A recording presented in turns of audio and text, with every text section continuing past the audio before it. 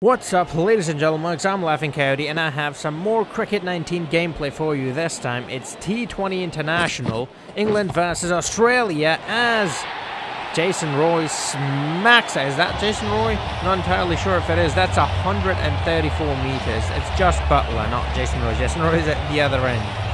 134 meters. Now, I'm not entirely sure if they messed with the modifiers, and that's why the sixes are so big, because you'll see again right here, he goes for another six. And look at how big that one is.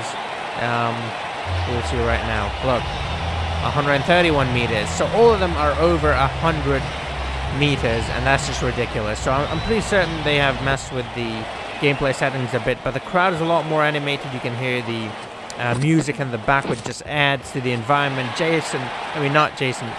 Josh Butler with another mighty hit, and the bowler is not liking this at all. These cutscenes give it sort of broadcasty, feel. It makes it look like you're watching an actual game on TV. But yeah, Stanlake not doing well. 3 deliveries, 18 runs. All right, finally a dot. That's a sigh of relief for him.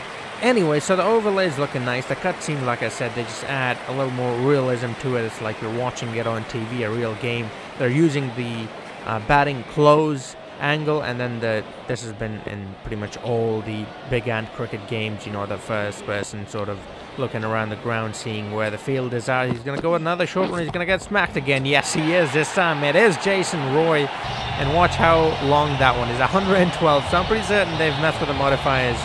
But yeah, that's pretty much all the gameplay I have for you today. I hope you enjoyed this. I also have the international test gameplay between Australia and England. If you're interested in seeing some more gameplay, you can check that out at the end of this video, and also in the description. Also, the original video, link to that will be also in the description. I said also way too many times there.